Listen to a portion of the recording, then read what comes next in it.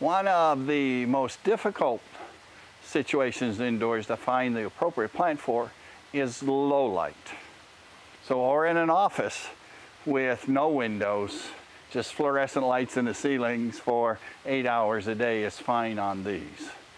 And probably the highest quality and most attractive of that group of plants are these aglaonomias. This is the classic one. This is Silver King, dark green with a silverish variegation to the leaf. We have things like this pink jade with all that pink tones, not only in the main stem and veins of the leaves, but blotches of pink in the leaf, all the way to Silver Queen with even more, or this pewter with very silvery pewter, greenish, to even the more darker, more burgundy tones.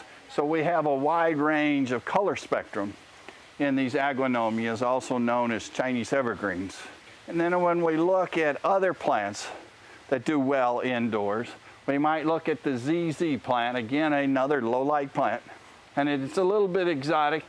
We have this, which is Sansevieria, also known as snake plant or mother-in-law's tongue.